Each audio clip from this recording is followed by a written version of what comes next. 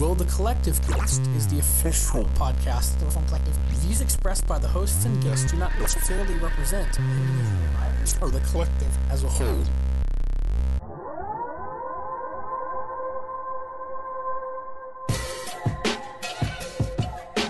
The gospel is the power of God for salvation. God foreknows, predestines, calls, justifies, glorifies, but he will not lose them. That's the promise. No Christian should walk with a judgmental swagger because we did not work out our own salvation. It was given by a God of compassion and mercy. Hey, I'd like to welcome everybody to our show tonight. Go ahead and get your Bibles out. Get ready to flip through the passages. But let me tell you a little bit about the show. This is Reformed Collective with biblical perspectives. This show is necessary because folks have gotten reckless with agendas, and twisting scriptures, ignoring the glory that we found in Christ's redemption. Bad doctrine, we refute it. We'll exegete the text with the proper hermeneutic, systematic context, truth and love. That's how we do it. And now to Josh and Jason. Yeah. Welcome to the modern Reformation. We need to deliver ourselves from the bondage of prayerless praying and learn to take up, as the Reformers and Puritans did, their mantle of prayer and dependency on the Holy Spirit, and storm the mercy seat and take the kingdom of heaven by violence, for the violent take it by force. Welcome to the Collective Cast. I'm Jason, and this is where we talk about Reformed writing, podcasting, culture, and just about anything we want. I got a special guest on today. He is the head editor for the Reformed Collective. His name is DeSoto. Daler, say hi to everybody. Yeah, this is Taylor DeSoto. How's it going? It's going good, man. It's going good. We kind of made this like a last minute podcast thing because Josh bailed on me again. So that's like two episodes in a row, you know. 2 strikes. Whatever. 2 strikes, you're out. That's how it works in baseball, right? I mean, what does a pastor have to do anyway? I mean, why can't he make the time? Yeah. What is Josh a pastor? I believe so, Josh Summer. I don't think so. No. Oh, wow. Saw him preaching once. Oh yeah. Like he was invited to preach at a place. Okay. And I think he's now pulpit service. Yeah. Pulpit supply. Okay. Yeah, and he also Excellent. gosh, what else? He's now coming on staff at a church as well. So rad. But he's not. He's in the that makes. I think that's what I was thinking about. Yeah. But anyways, Josh totally bailed on me. And I'm just gonna cry here in my room, but whatever. But I have Taylor on today, and I've always wanted to have Taylor on for a long time. But today specifically, we're going to talk about Christian excellency. We're going to talk about excellency in the arts, in the sciences, academia, and even in just our little Christian circles. Just being excellent at what we like to do. A lot of people will call this Protestant work ethic, but I think it goes farther than that. In just going back to that whole thing of glorifying God in absolutely everything that we do, whether it's explicitly quote unquote Christian or just being Christians in a world. And just know that Taylor today is going to be coming at you from a beautiful post-millennial perspective. So all of you hashtag DAP postmil people in the crowd will finally get to hear your spokesperson. So he literally represents everything that postmillennialism does. If you don't agree with him, then you are now dispensational. That's how that works, right? Yes, absolutely. That's exactly how it works. So, so Taylor, super excited to have you on today. And honestly, I wanted to have you on for this topic. I thought of you when I thought of this topic because this is just kind of one of your soapboxes. This is one of your talking points. This is something that is really, really important to you. So I guess my first question for you is, hold on. This is your first time on the show, isn't it? That's correct. Oh, okay. Well, I'm going to skip the icebreaker question because I know you hate them, but just wanted everyone to know that this is your first time on the podcast. Okay. Anyways, the question I want to ask you, first question, introductory question. How many different ways can I introduce this question? Why is it so important for Christians to do well in the things that they do?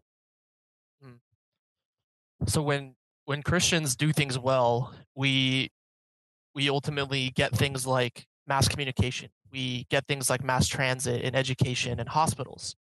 Uh, that framework that America was built upon, and the sciences that resulted from that that learning and teaching, gave us the modern culture that we have. The advancements in medicine.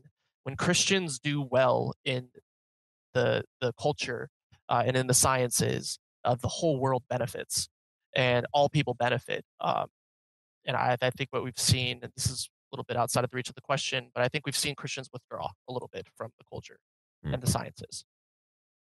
Yeah, so it seems like correct me if I'm wrong. It seems like there are two extremes, and I think we would both fall somewhere on the spectrum in between these extremes. Not actually sitting on the poles, but the two extremes are to completely become monastic and completely forget about the culture, create your own culture, and say we're Christians, we're not of the world, and we're not in it. Right. And then you have the other side that is kind of they no longer have a distinctive Christian taste to them. And when they're in the world, they are now also of the world. And they say things Right. like, well, I can really step into this space and redeem it. And it's like, there's some places that can be redeemed, Right. obviously. But you don't need to be going and trying to start a Christian brothel. Right. And that's a very much a very extreme case that I don't think anyone in their right mind is trying to make a case for, but I'm Right. throwing that extreme out there to show that there's some people that tend towards that, and I might find myself a little bit on the drawing myself out from the culture thing, just because I guess of my two kingdom theology. I recognize my deficiencies in that regard, but yeah, you definitely made a good point talking about withdrawing from the culture. So what is something that us as Christians can do better than we are doing right now? And I mean, like, in a specific area. What area do you think that Christians are really lacking in that they can really step into better in the very, very near future? Yeah, absolutely. I think first of all, checking your worldview, right? There's a difference between standing firmly on the Bible and bringing that into the culture, and stepping off the Bible onto the secular worldview and trying to engage them on their platform, right? I think when you do that, you lose your foundation and you lose your definition of excellency. You're borrowing from the secular worldview, and when that happens, you lose all sorts of truth. And in the immediate term, right? If you're a student or you're in the workplace, you have vocational obligations. I think the way that we uh, really come back into the culture is by being that excellent student, and being that excellent coworker, that person that brings value to your team. Um, and I think that's a result of doing all things to the glory of God, right? How how are you glorifying God if you're late to work 15 minutes every day, Mm. right? How glorifying to God is it to not study for an exam and fail it, right? You're putting subpar performance in the same exact boat as God's standards when you do that, and everyone looks at that boat and says, that's God's standard. You can show up 15 minutes to late to work, and so in the short term, I think what we do is we become excellent stewards of what God has given us. Mm. So the first step is whatever you are in right now, whatever roles you have in life, whether it be um, student or employee or employer or whatever it is, be excellent in that, because when people see you, when they see your work and they see what you're about, they see what Christ is about. Right, right. 1 Peter 3:15 says, but in your hearts revere Christ as Lord. Always be prepared to give an answer to everyone who asks you to give the reason for the hope that you have. Right? That's the assumption that you have hope, right? That when people look upon you, they say, "What is different about that person? Mhm. Why are they living life in that way?" Um, that's not to say the whole preach the gospel and when you have to use words. That's not what that means. Yeah. Right. Yeah, I mean, definitely use your use your words to preach gospel because that's necessary. Right. Yeah, Faith cometh by hearing. exactly, and I'm glad you pull out the KJV version of that because the ESV doesn't count there. So The KJV, I was talking to about this with my pastor today. Mhm. Was written in such a way that was meant to be memorized because at the time there was low literacy rates, right? Mhm. And so it's written in this very poetic sort of flowy way that made it easier to recall and to memorize. So a lot of my scripture memorization came from reading the KJV when I first came to faith. Absolutely. I've always contended that my favorite version. I have different. I have, and just to go on a little bit of a rabbit trail. I have favorite versions for different things. So my favorite version to read through the Psalms in is the KJV, and my favorite version to read through the New Testament in is the ESV. And my favorite version to listen to is the NLT, and stone me for that one. And my favorite version to actually look at some of those Old Testament narratives in is the NIV. Again, stone me for that one too. Well, and don't forget, when you're around a bonfire and everyone's singing spiritual songs and lavishing each other with encouragement and prayer, to throw that Message Bible on the bonfire, keep it fueled. Absolutely. Throw in Eugene Peterson too, right? Can we throw in him? No, that's murder. Hmm? We can't throw in Eugene Peterson too. we cannot do that.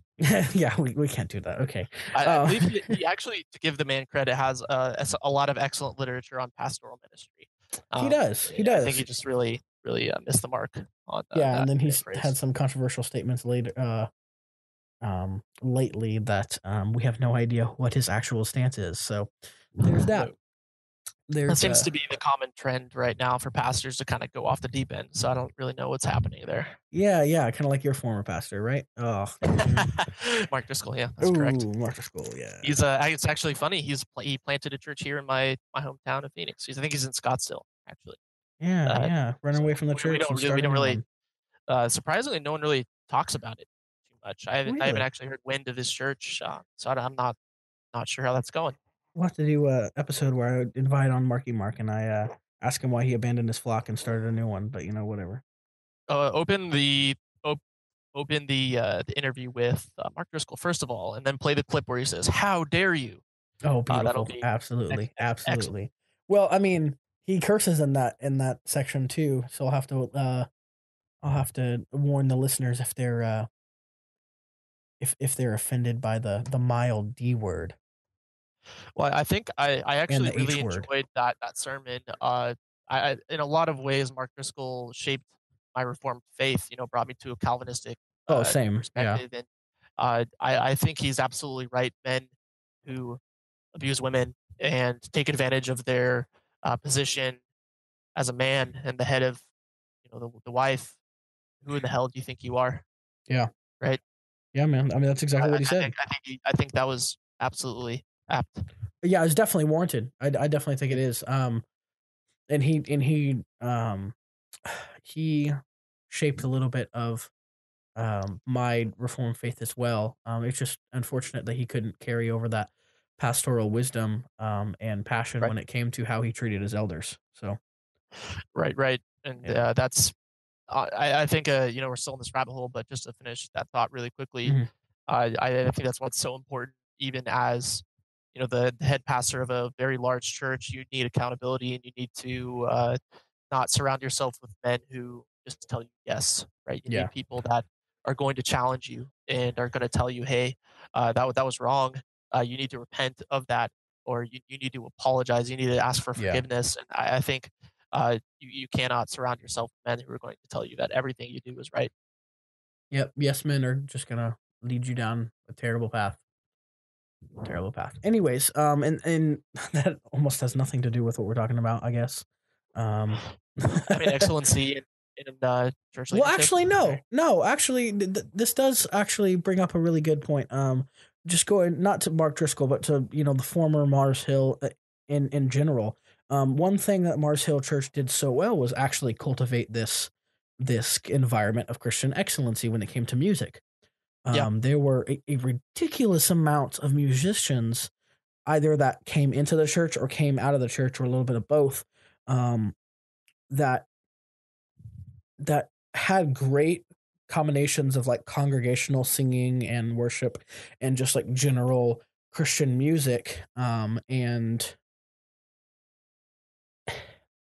But they did it in such a way that they were actually good at it. Like musically, they were good at it, and they didn't sacrifice their musicality in order to be more palatable. So, for instance, Chris Tomlin is an incredibly gifted singer and songwriter, but the thing is, he keeps everything so cookie cutter because his audience has to have something so palatable. Whereas Mars Hill said, "Hey, this is going to be kind of hard at first to get used to what we're doing here, but we're not sacrificing excellency in music and in how we, in music and in lyricism, just to make it more palatable. Yes, we're going to make sure it's not we're not doing fast trap music, so we everyone raps along really quickly in the middle of worship, of course, but that was something, a little connection there that actually I wanted to make at some point. So what do you think about what has come out of Mars Hill music wise? I mean, that's a music. I was just meeting with someone in my church yesterday who was touring with a band called Ann Arbor, and is one of those guys who's a solid Christian, solid believer, who really uses his music to engage a culture that's largely unchurched. And I think that right now the Christian music industry is so washed with just the evangelical mindset, right? The be your best man by Friday kind of evangelical Christian nonsense, that you have entire songs that just don't contain any sort of gospel truth, but are played on Caleb and are played on these Christian radio shows. And I think you have bands like King's Kaleidoscope and Citizens who are remaking hymns and are doing that well, right? I believe King's Kaleidoscope was at the U campus, which is a liberal town in Seattle, college town, right? And they're singing hymns, but in such a way that is engaging to and relevant to this musical culture we're in. So I think they bring a lot of weight in their theology and their songs, and that's something that I think the Christian musical culture doesn't have right now. But you're starting to see more of. You're starting to see more of that, and I think that Mars Hill's music label really brought that into the marketplace. You have a band right now. Let's plug them real quick. They're called My Soul Among Lions. They're going through the Psalter right now. They're a folk band, and they're just going straight through the Psalter. I think they're on year 30 right now making the album, and I love it. And I love that bands are saying, "Hey, let's take a look at historical music. Let's take a look at the Psalter, and let's throw our artistic style on that and do it with excellence." So, what was the name of that band again? I want to look it up so I can leave it in the show notes. My Soul Among Lions. My Soul Among Lions. What a name! What a name! Right. My Soul Among Lions. Yeah, I'm definitely gonna have to leave that in the show notes, and I'll have to check that out as well. I know Taylor does not recommend things very often. He doesn't give his stamp of approval on everything. I will say it's not for everybody. It's very folky and in a lot of places, kind of country. So that's not your gig. Either way, listen to it. Everyone should be listening to a Psalter, singing the Psalter. I think it's a very healthy practice, a very biblical practice. Agreed. And if you want to hear a little bit more about singing the Psalms, actually you can refer back to one of our first episodes, and it was actually an interview that we did with Christian Herring over exclusive psalmody. Now, of course, Taylor and I are not exclusive psalmists, but psalmodists. But anyways, Christian, who's also on the Reform Collective, one of our writers, he just talked about just like the benefits of the singing the Psalms as well, and the deep, rich theological truth. And you don't have to be an exclusive psalmist to realize that we need to be singing the Psalms. So right, there's that. Sing psalms, hymns, spiritual songs. Right. Yeah, it's like there's three of them. Right. Wait, don't you mean Psalms, and Psalms? Yes, that's what I said. That's what you said. That's what you said. Oh goodness. Oh gosh, that's another rabbit hole that we're not going to go down. But and I do want to preface to anybody listening that we're also not recommending all of the music that has come out of Mars Hill, because unfortunately, literally my favorite singer-songwriter of all time, lead singer of Thrice, has kind of gone down the deep end as well, theologically. Dustin Kensrue, he's had some great stuff. I think he wrote with King's Kaleidoscope and Citizens "All Glory Be to Christ," and he also wrote what's Grace Alone. Yeah, wonderful song. And yeah, just fantastic songs. And I wouldn't discredit, but I would caution anybody who looks into Dustin Kensrue to realize that he has been going very liberal theologically lately. So denying inerrancy in not just small historic ways, but very not good ways, denying infallibility. So anyways, just want to preface that in case anybody thinks that I'm just going to give them a pass wholesale or something like that. So we've talked a little bit about the ordinary and the arts, but I remember one of the things that you were talking about is the need for Christians to be more involved in academia. Why? Like who cares? Why do Christians need to be in academia? Right now, we have a situation in academia, right? You have educational institutions that were founded by Christians, by people of faith, and that those institutions are no longer being faithful to the Word of God, and it's solely because Christians have left academia. And what you'll find, and I think what the numbers show, is that it's not that there's not enough Christians. It's that the Christians aren't speaking up anymore. We're afraid to say abortion's murder. We're afraid to say that that Romans 1 is true. That homosexuality isn't God's design. Right? Yeah. We're afraid to say that. We're afraid to speak bold truth into academia, and as a result, you have unbiblical worldview being taught everywhere, and as a result, now institutions like Cornell, very prestigious university, who have biology teachers who don't believe in science, right? They believe in subjectivity, and when people who believe in subjectivity are teaching the minds of our future, the doctors of our future, we run into some very dangerous grounds there, and ultimately we need to, if you're a Christian in academia, speak up. You need to say something. You need to publish. You need to say, hey, look, I'm a intelligent, studied individual, and what's going on right now is not founded on truth. It's founded on what we feel and what our emotions are telling us, and I think that's very dangerous. Yeah, man, I really appreciate how you tied in the recent culture in academia of bringing subjectivity to the forefront and leaving objectivity behind. So because there's people who have been saying, hey, there's like 56 genders and there might even be more. Really, it's just whatever you think you are. And then, Christians will speak back into that, or just anybody in their right mind speaks back to that. And they're like, well, no, like just like biologically, let's not even look at this spiritually. Let's look at this biologically. And biologically, it's male and female. And then you have people, again, like at Cornell, who are basically just saying, oh, well, science has been bigoted and science hasn't taken into account people's experiences enough. And it's like, but that's not what science is about. Science is objectively about the facts. And we're getting to the point where Christians know that there's something wrong with that and they disagree with that, but they're just kind of just staying back in their corner, like you said, in their Christian ghettos, and deciding that, okay, well, the liberal academics, and when I say liberal, I don't mean, like, oh, you're a Democrat. No, I mean, like, just in terms of worldview, these academics We just let them do what they want, and we send. And I don't have children, but when the time comes, um, I'm not sending my children to those centers. Those are places where,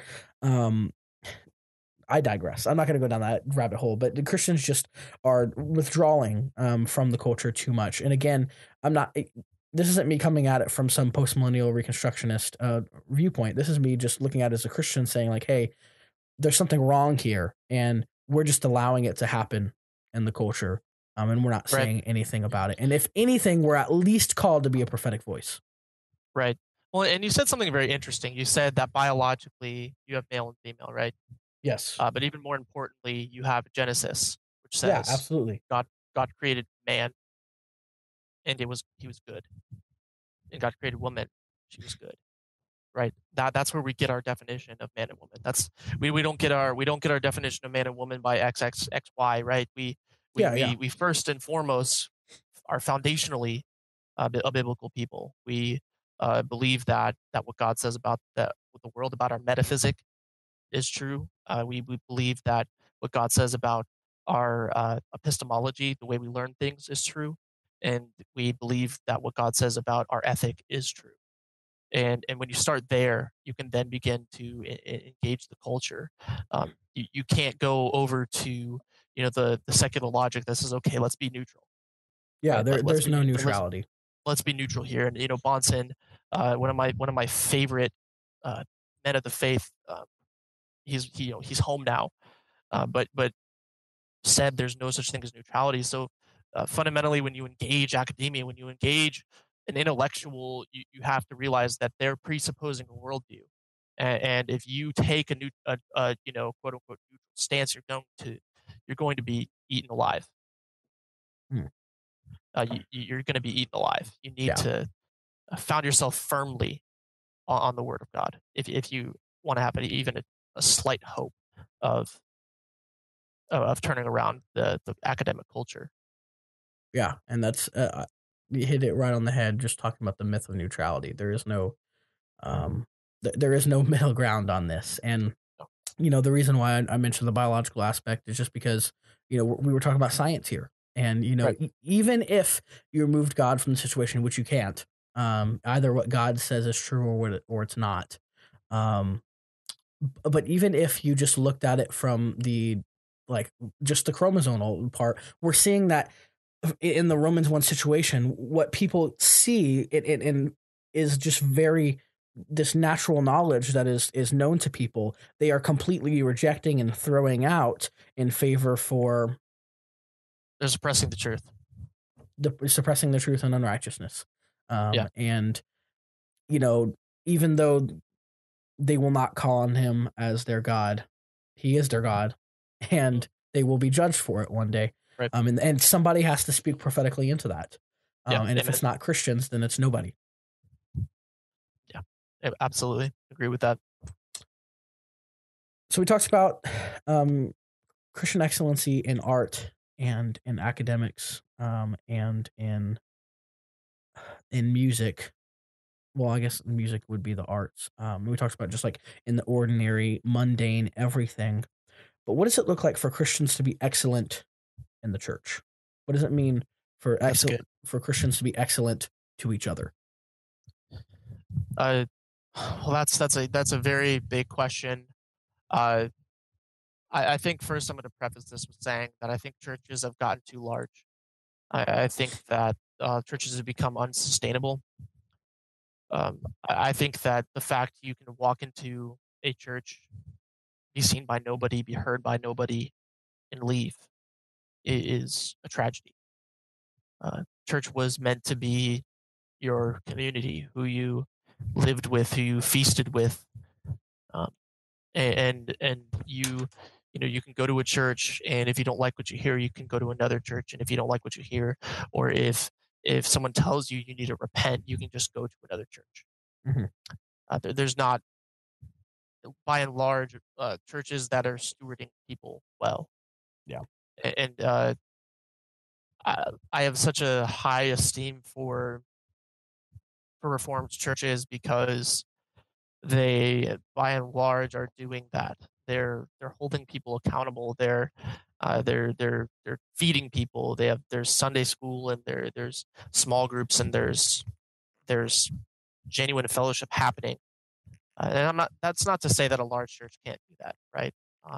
Large churches do that very well sometimes, but I think what excellence looks like in the church is holding the pulpit to a high esteem, revering the position of pastor, in the sense that the pastor's responsibility is to not only deliver the truth from the word of God, but also to shepherd his people. And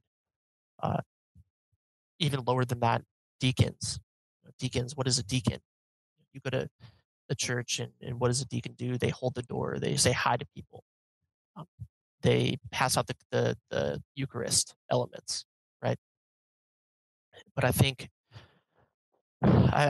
what we need to start seeing from churches is deacons being the people to deliver meals to the new mothers, and to take care of the widows. And we need to see elders stewarding the people spiritually. And we've moved in such a direction that I think we've lost that a little bit. We've lost the personal care that the church is supposed to bring to its people. And I think if we start there, if we actually care about the worldview of our churchgoers, and we care about the spiritual life of our churchgoers, we're going to start seeing impacts on the immediate community. So you're an elder at your church. What does excellency look like for you? Yeah, I think it looks like being transparent, letting people know what I'm doing, right? And letting people know what I'm reading, what I'm learning, what I'm struggling with, what I need prayer for. Being mentored, right? My accountability. Who is pouring into me? Letting that be known. So if someone has a problem with something that I do, they can go to that person and say, "Hey, look, this is what Taylor did. You need to talk to him, right?" Or as an elder, I have a responsibility to be in the scriptures, and to be a man of one wife, right? And steward my family well. I've got a little girl on the way, and let my family be a witness to my spiritual walk, right? Let the spiritual growth of my wife speak for my marriage. Let her glory be my glory, and that's all I strive to be. Is that I would not take that lightly. Obviously, don't know all the answers to that question, but that's kind of what I'm trying to do, is just submit myself to the scriptures, submit myself to authority, and never be below reproach. Yep. Well, Taylor, thanks for coming on to just talk about excellency and in all these different areas of the Christian life. And for anybody listening, I'll leave a bunch of show notes of articles and songs and books and whatnot for you guys to follow. But just thanks for listening to this episode, guys. If you enjoyed anything that we talked about, or even just put up with us, head over to reformcollective.com, where Taylor DeSoto is actually our head editor. So if you see like a typo, make sure to email us at reformcollective at gmail.com and say like, hey, one of your editors is slipping up. What's going on? Find us on Facebook at facebook.com/reformcollective. And you can find us on Twitter at refcollect. That's REFCOLLECT. Tell your friends about the show if you enjoyed it. And if you hated it, tell your friends anyway. You might have Lutheran friends or Presbyterian friends. That's what I say every week. They might just love the things you hate and hate the things you love. Just like Taylor and I on some things sometimes. Look us up on iTunes and give us a 5-star review. Any closing words from you, Taylor? Thanks for having me on. Do all things to the glory of God. Absolutely. Amen. Thanks for listening, guys. We'll see you next time. This episode of The Collective Cast is sponsored by 110 Marketing. 110 Marketing specializes in social media management and advertising, web design, and email marketing. Adam and Dustin can help you and your business improve your reach via Facebook ads, online reviews, and even podcast help. Go to 110marketing.com for your personal and business marketing needs. That's 110marketing.com.